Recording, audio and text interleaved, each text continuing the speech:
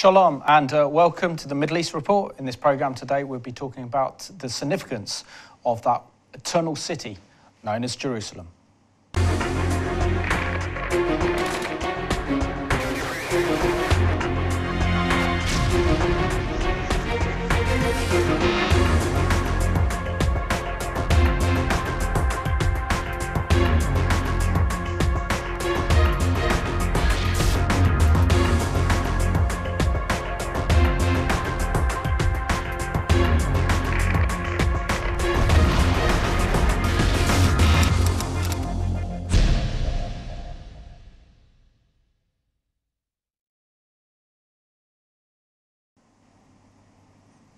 Warm welcome to the programme, and my guest today is a good friend, hasn't been on the Middle East Report for a couple of years, Robin Benson, who's now working for Shekinah Legacy.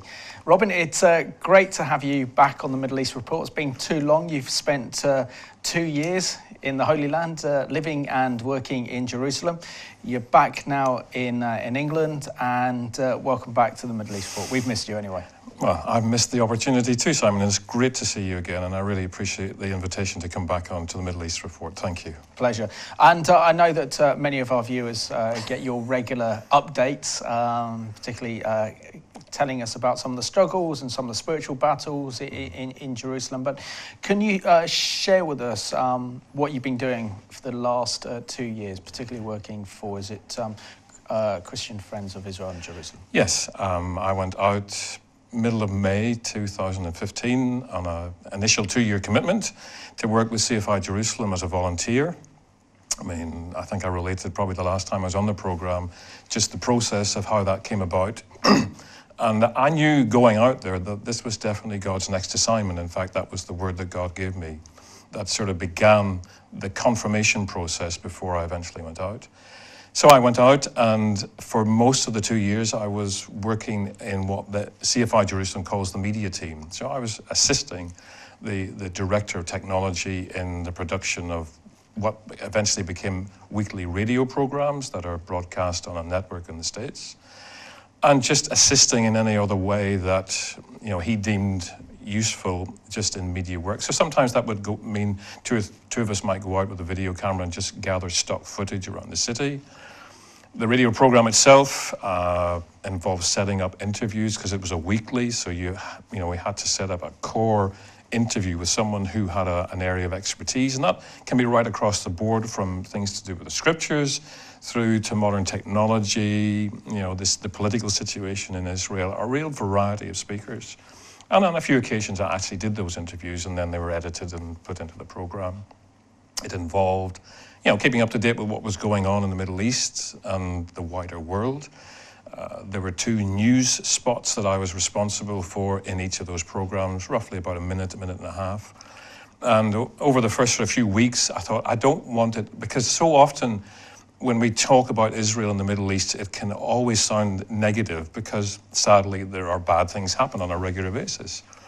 So I spoke with my boss about it and said, okay, can we make one news spot the not so good stuff, but the other news spot the good stuff? And I had 1 or 2 sources that I could pull it from and do 3 items of good news from Israel. And I mean, there was not literally a week went by, but there wasn't some new medical or technological advancement that you could summarize and put into that news slot. And of course, there was always plenty of stuff happening in the negative side too, So it was as far as work was concerned, it was reasonably varied. At times a bit pressurized because, like you've got to keep a reservoir of material ready for these weekly broadcasts. But then, just living and working in Jerusalem, as we were talking about on our way here to the studio, has its moments, because it is a center of spiritual battle. And I think that's probably one of the lessons I've come back to the UK with a better, deeper understanding, that it really is a day-to-day spiritual battlefield. And sort of woe betide you if you don't approach life from a believer's perspective in Jerusalem in particular, from that perspective. So would you say really that your perspective has changed on Israel and Jerusalem, having spent 2 years living out there, aside from the kind of daily spiritual battle that is Jerusalem? And it's a fantastic city. It's either it's very peaceful or it's extremely intense, and nothing pretty much in between. No. But you know, what do you come away with from your time spent in Israel? I think one of the things I come away with is that it is the center of the world. From the biblical perspective, you know, Ezekiel talks about it, God speaks about the fact that it's the center of the world. And, you know, from a spiritual perspective, as far as Judaism and Christianity are concerned, it's where all of the major events in our shared history have occurred. So, yes, coming back, it is the center of the world from God's perspective. And everything else radiates out from that, from his perspective. Excellent. And you're now with Shekinah Legacy. I never heard of this ministry. So can you share with us and our viewers what Shekinah Legacy is and the kind of mandate for this ministry? Right. Obviously, you know that I worked with CFI UK, Christian Friends of Israel UK, for 10 years. And early on in my time with them, I got to know a couple, Neville and Valerie Smith, who lived in New Haven. And in my spare time, I got to know them, did various bits and pieces with them. Sometime probably around 2008, they had been involved in Israel-related ministry for a long time. Established a ministry called the Shofar Foundation, which is since not led by someone else. But they had various sort of arms going into different areas of ministry to do with Israel and the Jewish people. And so 2008, 2009, they decided to pull all of those together and form this charity called the Shekinah Legacy. Really created, as the strapline says, to honor and repay a debt that we as Christians owe to the Jewish people. It's an unrepayable debt. But Shekinah, in its own way, has sought to at least advance something in that way of repaying and recognizing what we as Christian believers owe to the Jewish people. And I would say its main thrust is humanitarian work. So it's involved with a Jewish organization here in the UK called Goods for Good, which ships out humanitarian aid. And then that goes to another Dutch Christian organization that ships humanitarian aid all over the world, but including Israel. So Shekinah will underwrite the shipment of a container load of humanitarian aid, which eventually ends up in Israel, and then we work with another organization in Israel called Israel Relief Aid, who will actually distribute it once it's arrived. But there's been involvement in Aliyah work and supporting that through contacts, particularly in Eastern Europe, supporting Holocaust survivors through that same contact in Eastern Europe. And while I was in Israel, Shekinah supported me financially because I was there as an unpaid volunteer. One of the other thrusts in the original creation of Shekinah was, again, to step into this area of trying to encourage Christians to explore the Jewish roots, the Hebraic roots, the biblical roots of our faith.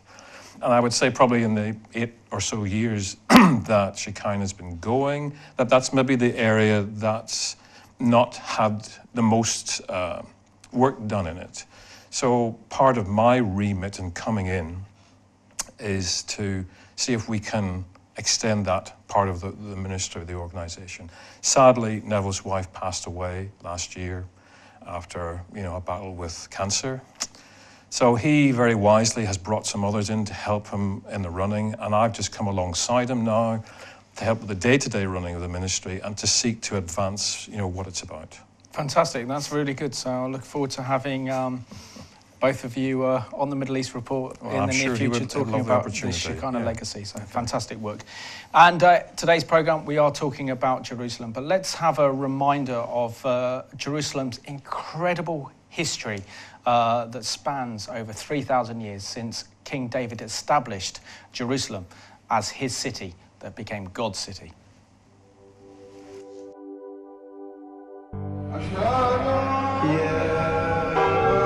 Jerusalem, a historical journey through archaeology and art. Jerusalem, a mosaic of different peoples, faiths, and nationalities. Nevertheless, despite this diversity, under the sovereignty of Israel, Jerusalem is a city that works. But has it always been this way?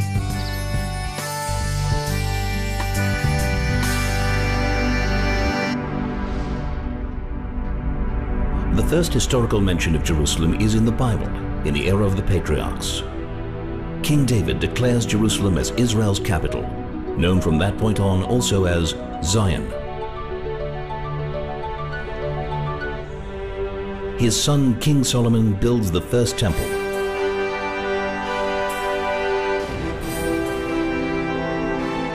But the temple is destroyed by the Babylonians, and the Jews are exiled.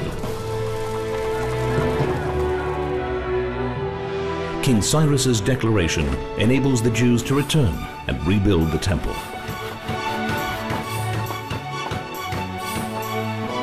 Alexander the Great's conquests include Jerusalem.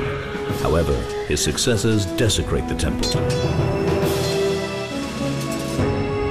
which leads to the Maccabees' revolt against the Greeks' imposition of Hellenism.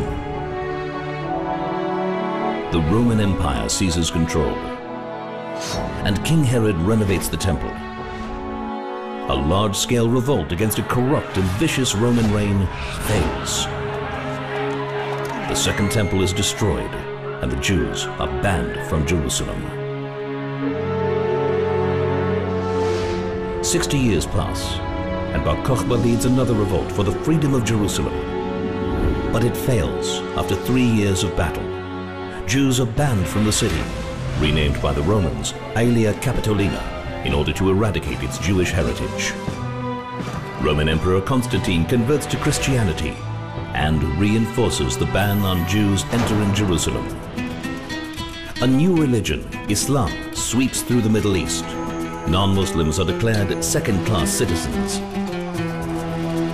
Crusaders conquer Jerusalem in a bloodbath of Jews and Muslims. 2,000 Jews are burnt alive in the main synagogue, and the city is depopulated of its previous inhabitants. The first organized mass Jewish return arrives from France and England.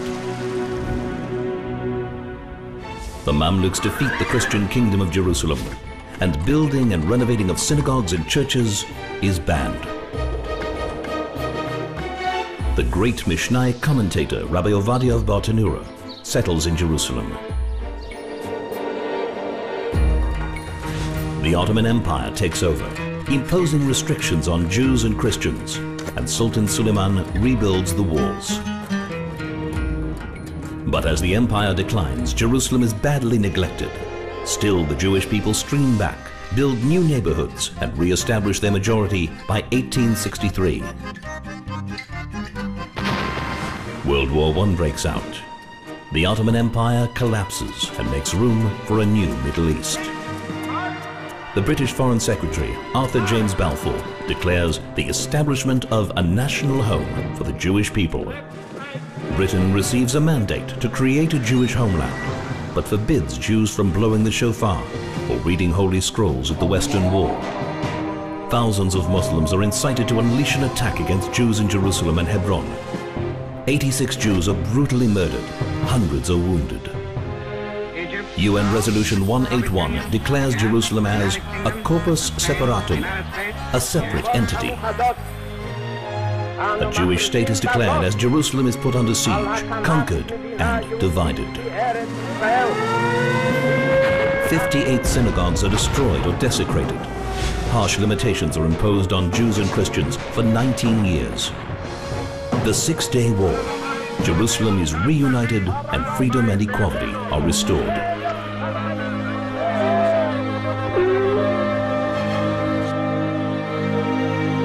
Throughout history, only Israel has protected the freedom of all peoples and faiths in Jerusalem.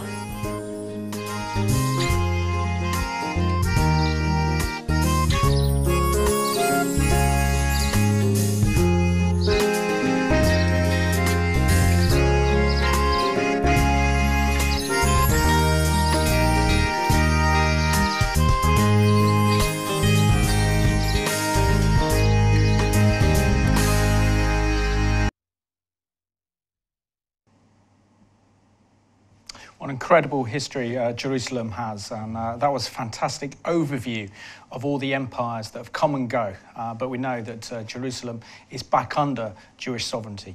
I have to say, Robin, that this year is such a special year for the city of Jerusalem in particular. I mean, not only is it the 50th anniversary of the liberation and unification of Jerusalem in the aftermath of the Six-Day War, but it's also approaching the 100th anniversary in December when General Allenby and the British and Anzac forces liberated the Holy Land from the Ottoman Turks. I mean, it just shows that really Jerusalem is at the epicenter of world events. Why do you think this city is so special? Why do you think there is such a battle for it? Well, from our perspective as Christians, the Word of God is clear. It is not just Israel's capital city. It's not just the Jewish people's center of their worship, their religious activity. From God's perspective, He calls it His city. The scriptures are clear. I mean, I find it sometimes really hard when people don't, read their Bibles and can't grasp that very simple but straightforward fact that God, has said, it's mine, it's my throne, it's the place where the Messiah will reign from, when He returns. God's attention is on this city day and night. And therefore, because of that, the enemy of God will do all that he can to thwart what God has planned. Now, God is sovereign, and in the end, He will have His way. But nevertheless, the enemy will throw, as they say, the kitchen sink at this battle to prevent Messiah returning, to prevent the Jewish people from maintaining their hold on the city of Jerusalem as their capital city. So you can understand in many respects why there is this diplomatic, political, and even religious battle going on for rights in this city. Whose it belongs to, who owns it, who has control over it.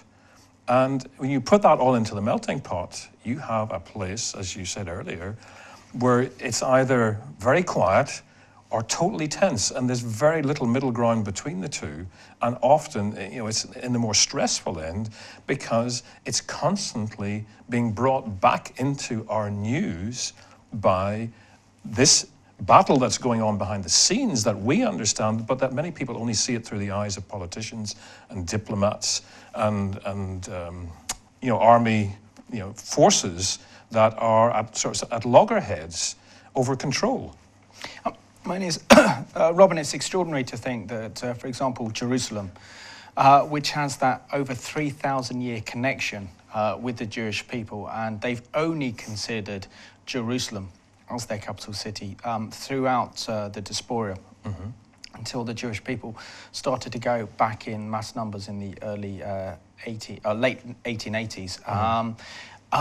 But for example, why is it that virtually no country in the Western world actually recognizes Israeli sovereignty in Jerusalem when we know the biblical connections, their Jewish culture and Judaism's whole focus is Jerusalem?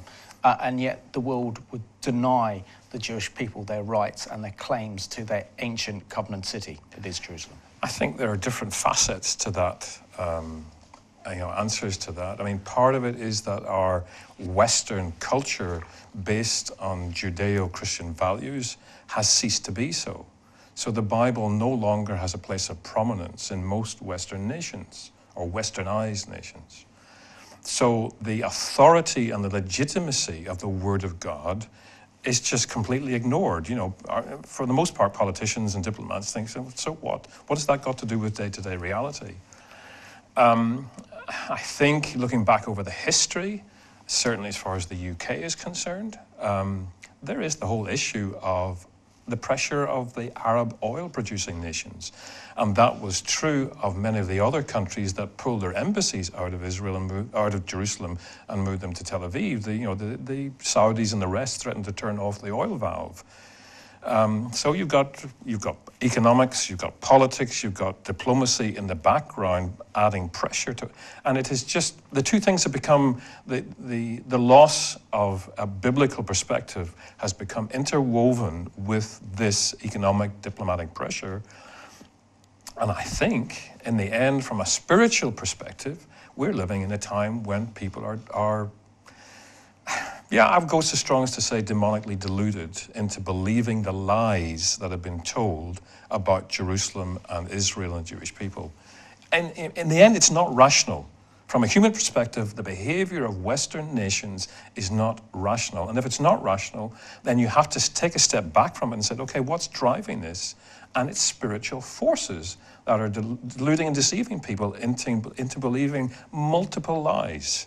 That if you sat down and looked, as thankfully some people do, they suddenly realize this is a load of nonsense. But until that, literally that veil is taken away, people will just, merrily, in inverted commas, go on down this track of trying to force Israel into dividing the land, handing over the heartland of Israel, and handing over half of the city, which, if you, like you and I, have been to the city, and then I with some friends, did an afternoon tour with a guy who actually points out some of the facts on the ground. It will be literally, physically impossible to divide Jerusalem. Absolutely. Because you drive down some roads, you've got Arabs on one side of the street, and Jews, Jewish people, Israelis on the other side of the street. How do you divide a city where people live, cheek by jowl from the two main ethnic groups? It's impossible. And yet that is what the nations of the world are constantly trying to pressurize Israel into doing. Let's have a look now at the Jewish ties to their eternal city, Jerusalem, over 3,000 years.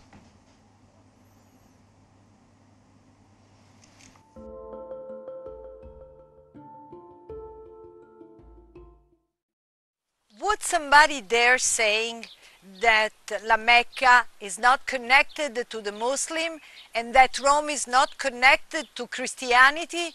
Nobody would dare that. But the UNESCO went down to the lowest point of his history by denying that Jerusalem is connected to the Jewish people. It's a ridiculous, disgusting lie. The UN resolution is shameful. Simply put, it erases 3 millennia of archaeological, historical, and religious documentation which is backed by history and archaeology in Jewish, Christian, and even Muslim sources. Jerusalem is mentioned more than 800 times in the Bible. As the capital of the Kingdom of Israel, it became the central symbol of the Jewish people. Despite hardships and decrees during the Jewish exile, Jews continued to live and worship in Jerusalem. Those who were exiled and long to return have proclaimed, "Next year in Jerusalem." And the word Zion, Zion, one of Jerusalem's many names, is the root of Zionism, the national return of the Jewish people to their ancient homeland. Following the War of Independence, the city was divided and parts of it were occupied by Jordan. The Jordanians barred Jews from entering Jewish holy places. Dozens of synagogues were desecrated, burned and blown up. 38,000 Jewish gravestones on the Mount of Olives were vandalized. The dividing line was filled with barriers and Jordanian snipers fired at civilians. But the belief that one day Jews would be able to return to unified Jerusalem had not disappeared. With the unification of the city, the level of security for everyone increased. Until '67, it was only a dream to see together Jewish, Christians, Muslim in the malls, in the university, in the school, in the streets, and also in the Knesset. People of integrity, truth, and goodwill must combat these vicious and mendacious Palestinian claims. The fight for the truth of Jerusalem is essential to guarantee the future of the holy city, to protect its holy sites and ensure freedom of worship for all faiths, for Jews, Christians, and Muslim residents. Jerusalem's connection to the Jewish people, not only as the capital, but as the collective heart and soul that unites Jews throughout the world, must be protected, today, tomorrow, and forever. Absolutely, an incredible city, Jerusalem, city of gold, and it's a very special place, and it's something that as Christians all of us should fight for. And there is a battle, isn't there, for Jerusalem, and we see that the international community, the UN, the EU, or even the British Foreign Office consider that Jerusalem should be divided between so-called Jewish West Jerusalem and Arab East Jerusalem, and the Arab East Jerusalem including the Old City, which would include the Western Wall and the Temple Mount, should be in Palestinian hands. And to back that up, we've last year, in the dying days of the Obama administration, we saw the US administration supporting UNESCO and imposing UN Resolution 2334 on Israel that does not recognize any Jewish rights or claims to the ancient city in Jerusalem. It's almost as if the world is opposed to Israelis living, working in Jerusalem. I don't think it's almost, I think it is. I mean, there are the odd little nation, sadly, they are small nations, that voted against that resolution in UNESCO. But the nations of the world are against, the God of Israel. Yeah. And therefore they are against anything that Israel and the Jewish people living in the land of Israel do to assert their legitimate historical rights to all of the land and to the city of Jerusalem. I mean, it's that simple. But for organizations like UNESCO to pass the resolutions that they did, it flies in the face, okay, from our perspective, it flies in the face of the Bible, but from a historical perspective, from an archaeological perspective, it flies in the face of finds and data and documents. So again, you have to take a step back and think, how on earth did it come to a point that an organization like UNESCO flies in the face, denies historical documentation and factual evidence on the ground? And sorry if it sounds like a broken record, but you come back to the point. This is a spiritual battle, and there's an enemy deluding the nations of the world into creating a situation where they will seek, not just from a diplomatic, but maybe from a much stronger point of view, to force Israel to go down this route of dividing the city. And you can't do it. You can't do it peacefully, that is for sure. And you cannot give away to Arab Muslim government Jewish people's most holy sites, and some of the Christian sites as well. What we as Bible-believing Christians forget is that by UNESCO passing that motion, it denies our history as well. Absolutely. Because all of the key moments in the life of Yeshua, of Jesus, happened in that part of the city. So if you give it away to an Arab state that is avowedly, fundamentalist Muslim, you are going to take a step back to what it was like when Jordan had control, and much of what Israel has done to improve access for all faiths to those parts of the old city will be lost. There'll be desecration, there'll be destruction. It is beyond belief. But Robin, shouldn't the Western world be angry? I mean, it's one thing to attack the Jewish people, to attack their claims to Jerusalem, and then to deny any legitimate sovereignty or connection to their ancient eternal city that they've held in their hearts since David established Jerusalem as the center of his kingdom. That Jerusalem has always symbolically been connected to the Jewish people. So you can imagine the complete and utter outrage there was last November when UNESCO decided to pass this motion denying any connection to Jewish connection to the Temple Mount and the Western Wall, including the Old City, renaming the Temple Mount, the Al Sharif, what have you. And yet there was no outrage from the Western world. But this also represents a fundamental attack on our Judeo-Christian heritage. So why weren't Western nations who have their heritage as part of our Judeo-Christian society in the Western world, that is the foundations of Western civilization. Why weren't these nations in outrage that this is an attack on their nations as well as the attack on the Jewish people and the nation of Israel? I think part of it is that they are Judeo-Christian, and it's a very thin, like foil layer over the top of our society. And underneath, we are a secular and in many respects anti-God of the Bible society. Yes, there was outrage on the part of individuals, some churches, some politicians spoke out against it, but on the whole, there's a veneer of Judeo-Christian symbolism over the top of our society, but underneath, there's hardly anything supporting it.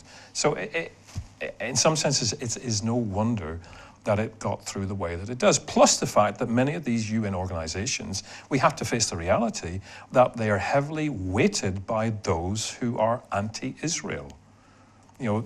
Mainly Islamic nations, but not totally. They're the ones who hold the majority when it comes to these votes. And westernized nations can speak up and speak out, but when it comes to the vote, they are outvoted. It happens at the UN, it happens in UNESCO on a regular basis. Let's have a look now at the shocking UNESCO vote on Jerusalem that occurred in the autumn of last year.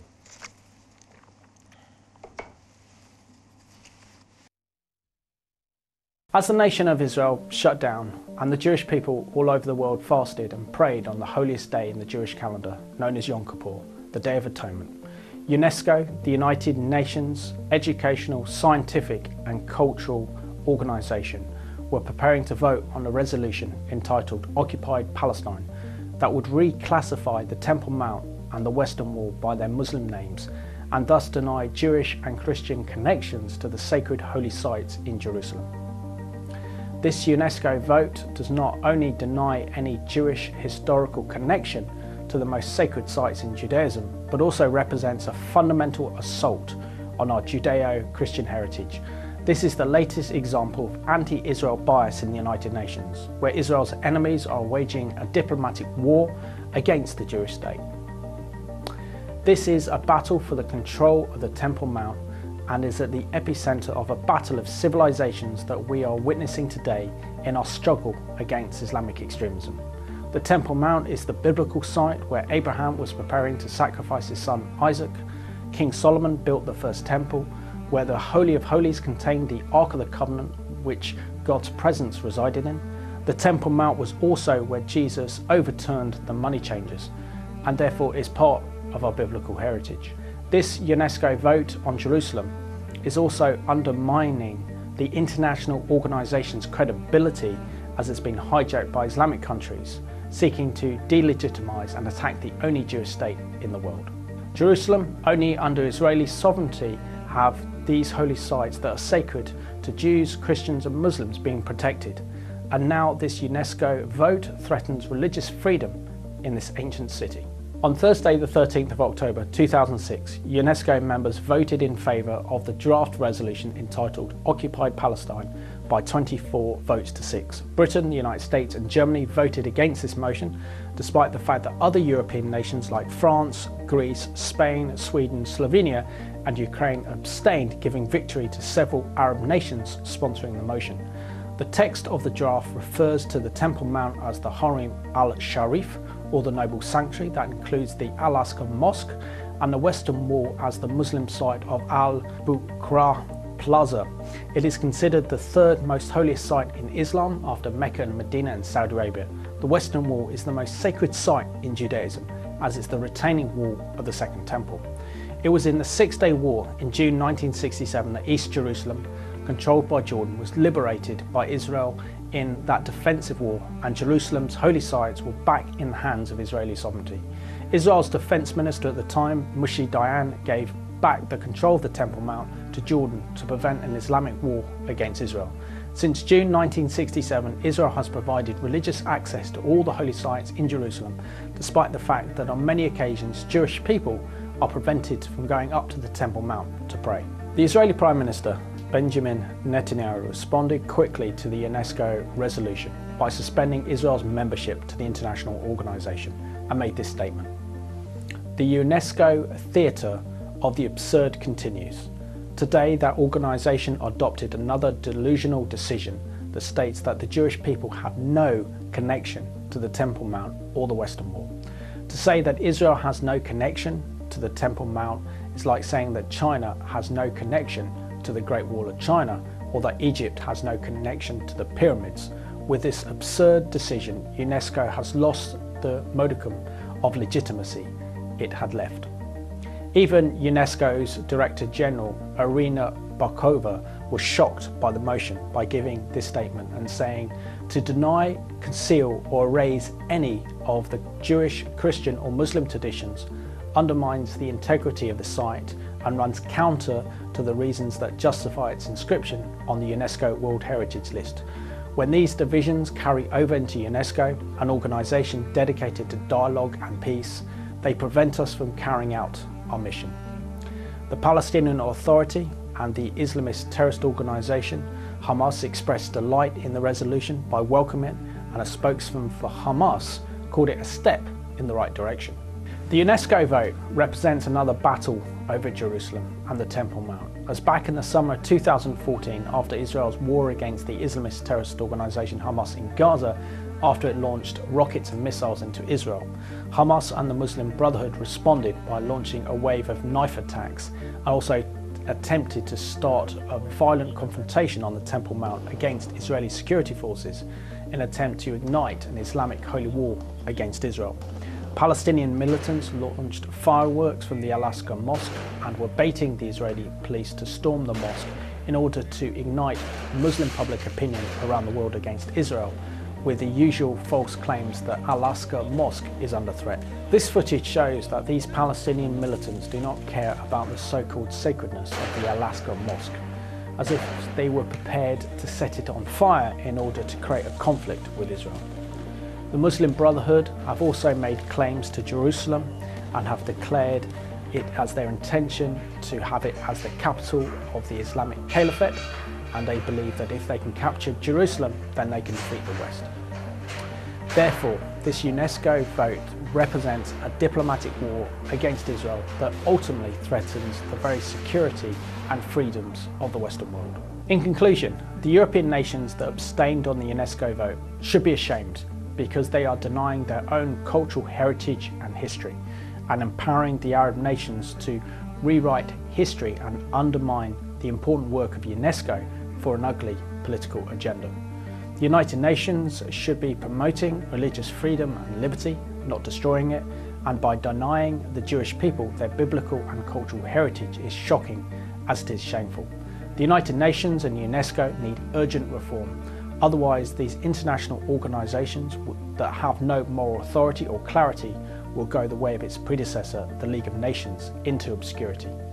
The leaders of the United Nations would do well to read the Bible, especially Zechariah chapters 12, 2-4. Behold, I will make Jerusalem a cup of drunkenness to all the surrounding peoples, when they lay siege against Judah and Jerusalem, and it shall happen on that day I will make Jerusalem a very heavy stone for all peoples.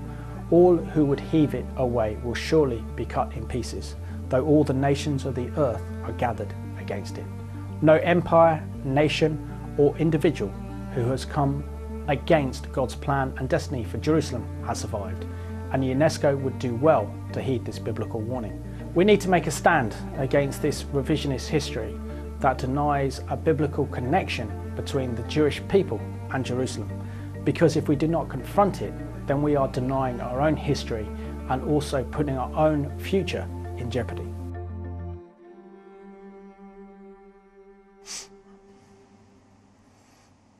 Just it goes to show that there is an incredible battle being waged for the ownership and control of Jerusalem, and in particular the Temple Mount, as that UNESCO vote occurred last October. That's October 2016. Robin, I really want to go on and talk about the kind of Muslim Brotherhood, because it's so interesting, isn't it, when we see the kind of dynamics of Islamic extremism, that the Muslim Brotherhood in particular want to capture Jerusalem, and they want Jerusalem to be the capital of the Islamic Caliphate that they're trying to introduce. Not Cairo, not Mecca, not Medina, not Riyadh, not Syria, but they want Jerusalem. Is it because they feel that if they get Jerusalem, then they've won the West? I think possibly. I think too, obviously you have to step back and realize the point that Islam first invaded the Holy Land. Therefore, from that point onwards, as any other territory that they have taken, they view it as theirs. Any loss of territory is a slap in the face. You know, I know, the whole thing of shame and honor are major issues in the Middle East. So it is a centuries worth of shame, particularly the last 100 years post Balfour Declaration and Allenby, so on, capturing the city. So, you know, the Muslim world has lived with this 100 years of shame. So anything that they can do to reclaim their honor is number one. Number two, it's a poke in the eye to the Jewish people and to the Christian faith, probably seen as the two main contenders in the religious world when it comes to Islam. And three, it is just a reassertion of their sovereignty over something that they view as theirs. And I know that's connected with the first, but it's slightly different, because it's a reassertion that will, if it should, God forbid, but if it should ever happen, would be a catastrophe for both the Christian faith and for Judaism. Because, as we said before, key religious sites that both of our shared history hold dear would be lost to us. And I mean, we don't hear that much about the Muslim Brotherhood at the minute. Everything is IS or ISIL or ISIS or whatever expression you want to use for it. Whether the Muslim Brotherhood have yet to come back into their own and to force this issue, we shall see. But Jerusalem is a center of conflict. It doesn't really matter who's egging on the conflict. It is a center of conflict. One person drops off the picture, someone else will take their place. And in the end, from a biblical perspective, the whole push of the enemy is to stop the Messiah returning to the holy city, period. That's what it's all about. From God's perspective, from a biblical perspective, from our perspective, the Messiah is coming back. So the enemy of God will use whatever means he can, whether it's the Muslim Brotherhood or the UN or the EU, whoever. He will use his tools in each of those different organizations in order to thwart that possibility. And the United States under President Donald Trump have the opportunity, don't they, to align American foreign policy with God's foreign policy. Yes. And what I mean by that is that, there's that opportunity there to move the US Embassy from Tel Aviv to Jerusalem. I know that would probably instigate Arab riots across the Middle East against American embassies, and there would be a political uproar for a short time. But it would also then signify that the world's greatest power, the world's only remaining superpower, recognizes Jewish sovereignty in their ancient, eternal city of Jerusalem. What kind of message would that send out to the world? And what kind of message would that send to the enemies of Israel? Well, I mean, I was still living in Jerusalem when Donald Trump was voted in. And I mean, looking back on his statements in the election campaigning, there was a great upsurge of hope that this thing would get sorted. But of course, as time has dragged on, we've had statements from Mike Pence, we've had statements from President Trump, we've had statements from Ambassador Friedman when he eventually arrived, that that this is going to happen. And I think, honestly, everybody's in, okay, we will wait and see. But if it does happen, loads of us, many of us long for it to happen for the very reasons that you stated, because it would be a stamp of approval, finally, that Israel as a legitimate nation state has a legitimate capital. But as you say, if Donald Trump manages to actually do it, I dread to think, yes, what will happen? I remember talking to someone in Jerusalem about this, and they pointed out, not far from where I lived in East Talpiot area, there is the American consulate. I used to pass the road off to it on my way into work every day in the bus. I know very well. And someone pointed out that when that was built, this was an Israeli citizen, said when that was built, it was built actually with the possible intention of turning it into the American embassy. And all it would really do would be to change the nameplate out on the front gate. Now, whether that's true or not, I don't know, because again, on the bus route in, we used to pass 2 pieces of barren land. Apparently, and I asked around, and as far as I know, this is true, one side of the road is set aside for the new American embassy, and the other side of the road is set aside for the new British embassy. They're just barren tracts of land on a major route into the city. Again, if it ever happens, we shall see. But as you say, it is a potential flashpoint, because the Arab nations will not take that sitting down. They will kick up a stink. And when we're talking about Jerusalem, I think we have to also recognise the fact that only under Israeli sovereignty have access to all the religious sites being protected. You know, whether you are Jewish, whether you are Christian, whether you are Muslim, you have freedom of worship in Jerusalem that hasn't happened under any other form of control. And it's actually, thinking about it as well, the Jewish people themselves are more keen to promote other people's freedoms, that they don't force their own demand to actually have that ability to go up onto the Temple Mount, which is the most holiest site in Judaism, near the Holy of Holies, and to actually go up on the Temple Mount and pray, fearing a kind of Arab backlash. I mean, we saw what happened only a couple of months ago when Israeli soldiers, guards were shot, and they imposed those metal detectors on Muslim worshippers up on the Temple Mount to make sure there was no violence up there. So we know how much it is a flashpoint, and we know that the Palestinian Authority, the Muslim Brotherhood, Hamas want to use the Temple Mount as a flashpoint in order to stir up Muslim public opinion around the world in a jihad against Jerusalem and against Israel. I mean, our politicians and our diplomats have got short memories, or they are historically ignorant, and they do not either know or they do not remember what it was like when Jordan had control over that part of the city from 49 through to 67. As the clips that we have shown portrayed, Jewish sites were vandalized, they were desecrated. The same thing will happen again if East Jerusalem is given back into the hands of Islam. Whatever form of Islam it is, the same thing will happen again. And I cannot see, there's no Israeli government, it doesn't matter what political shade of opinion it is going to do that. Not willingly anyway.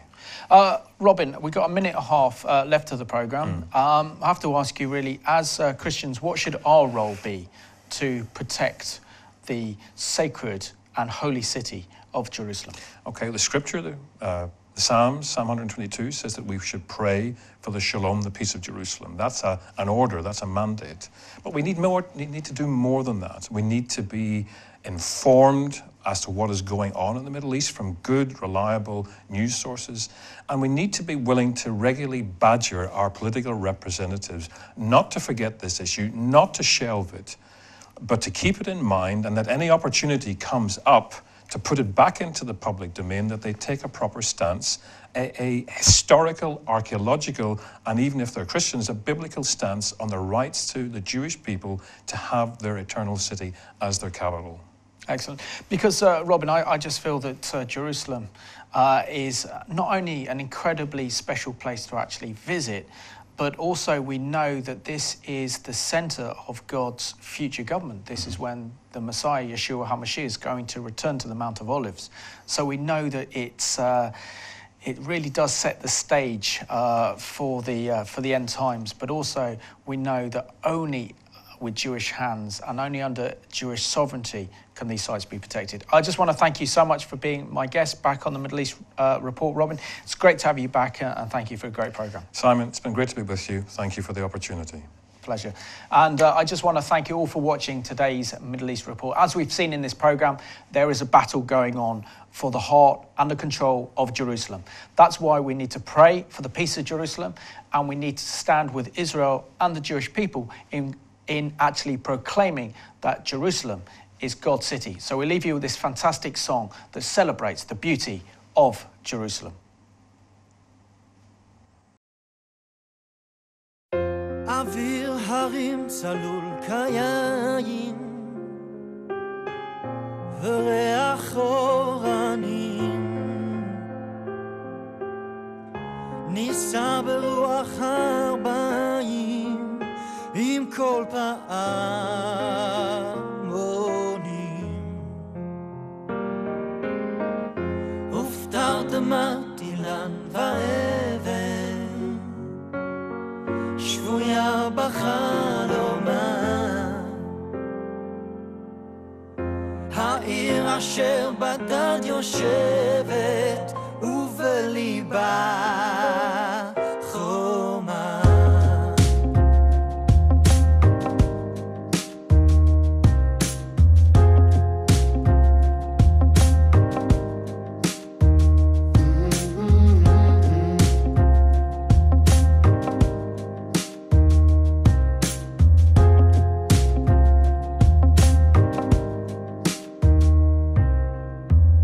חזרנו אל אורות המים לשוק ולכיכר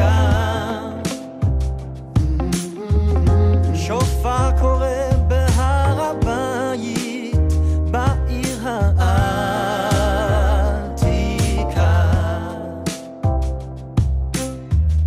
ובנערות אשר בסלע אלפי שמשות זוכות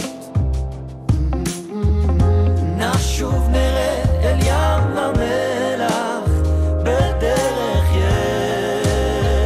יריחו ירושלים של זהב ושל נחושת ושל אור הלא לך